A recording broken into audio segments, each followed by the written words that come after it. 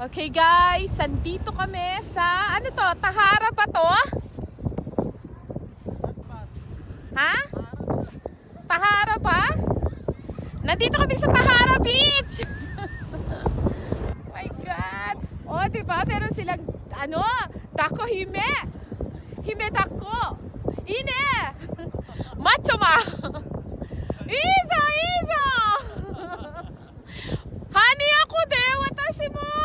Honey! Urayamashi!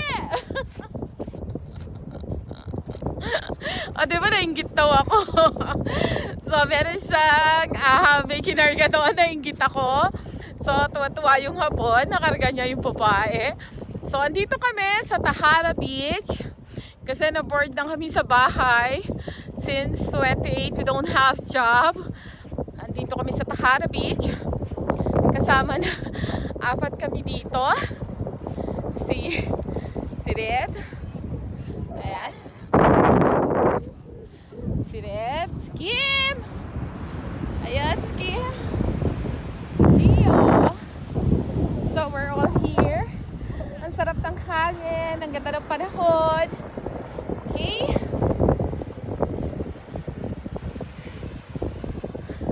Ganda ng panahon. Ang dami ding tao. So, ayan. Ang aking gwapong-gwapong asawa.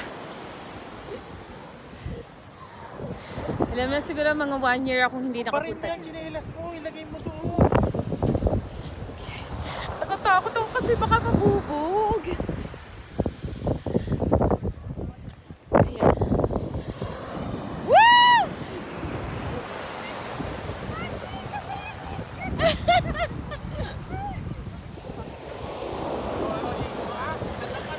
Oh, ano? Ayan, lamig!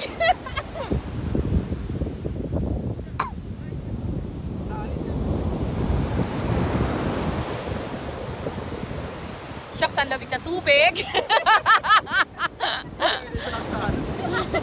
So, medyo challenge. Ayan. So, medyo challenging. Hindi daw uso ang maganda yung ano niya. So, today is May 4. Yan, si Kim.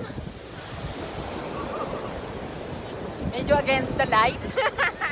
Hindi sila mapaghiwalay! Ala! Nanabo ko doon. Sorry. My God, ang lamig!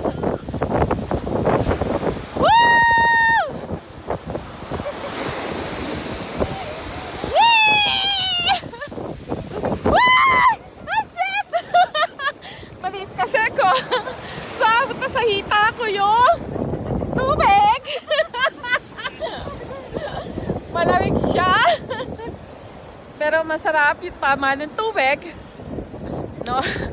So nag-enjoy ako kasi 1 year mahita kong hindi nakapunta rito.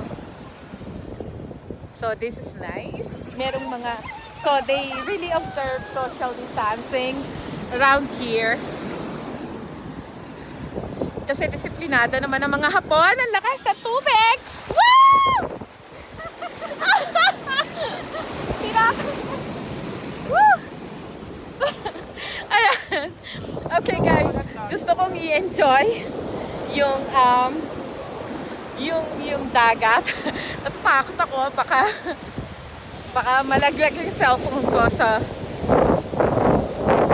let me enjoy this one. Okay?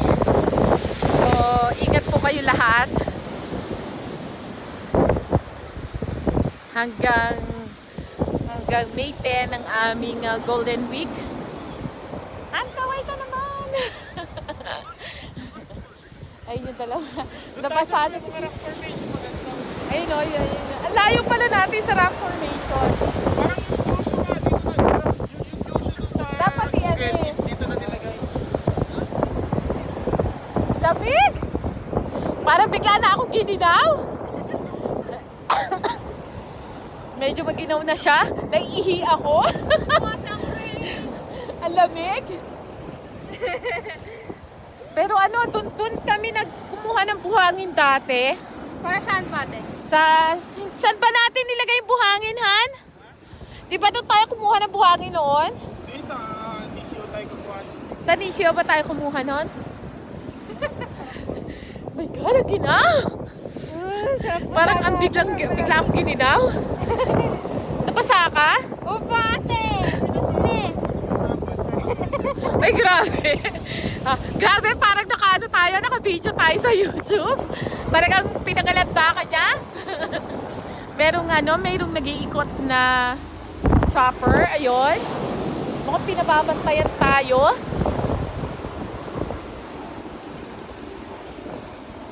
So, may nag-o-observe sa paligid. May mga tao. Pero hindi siya ganun. Tsaka hiwa-hiwalay. Pulo-pulutong yung mga tao sa paligid. So, hindi siya katulad sa ibang lugar na talagang grupo-grupo, ganun. Hindi. Dito naman, kumudisiplinado yung mga tao. Kahit na nagbi-beach or nag-grupo-grupo siya, hindi siya katulad ng iba na talagang maramihan talaga. May disiplina naman din kasi yung mga Hapon. Alam nyo yon. So, hindi talaga siya ganun higpit. Alam nyo, actually, buhat nung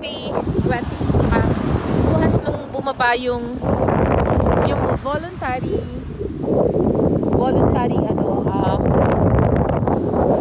quarantine dito sa Japan, hindi kami masyado talagang lumalabas. We just go out, go sa market,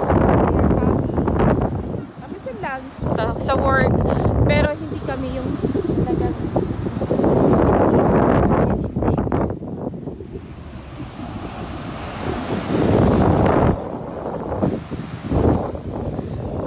tahimik ang buhay. So, dalawa kaming mag-asawa sa bahay, yung mag-asawa ng bayaw ko, at saka nung bilas ko, tapos kami ni Habi, yung bayaw Kim, si Gio, tapos ako, si Red, apat kami sa bahay ngayon. Life is peaceful. Diba, tahimik. So, sana kayo din, ingat kayo lagi. Lakad tayo doon. Kami doon. Parang nawala yung niya, yung Kasi nagdala ko pa niyan. Siyempre, kasi ang ginawa kaya, alam mo ba yun? Siyempre.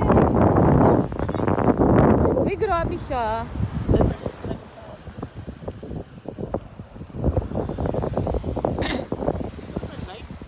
No. Nagre-record ako. May pulis doon sa parking. Magkakotse pa tayo? Oo, wala yun na.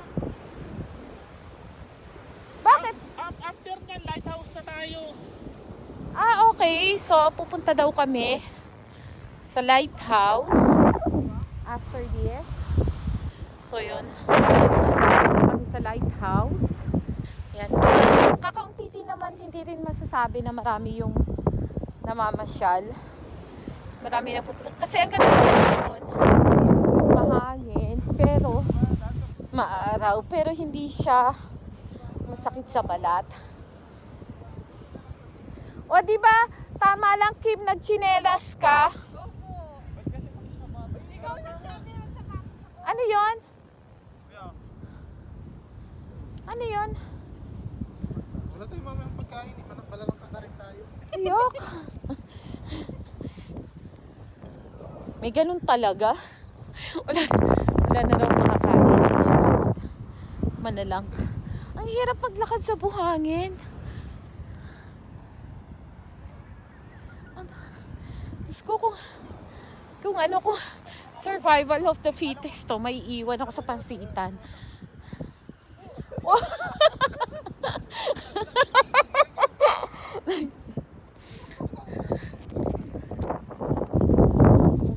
Napakuha kaya nga na tibalan sa uwi. Kaway na natin natin. Tama ba? Uy, Jules! Puro yan ha? Pag ma-barbecue ka, tinan mo.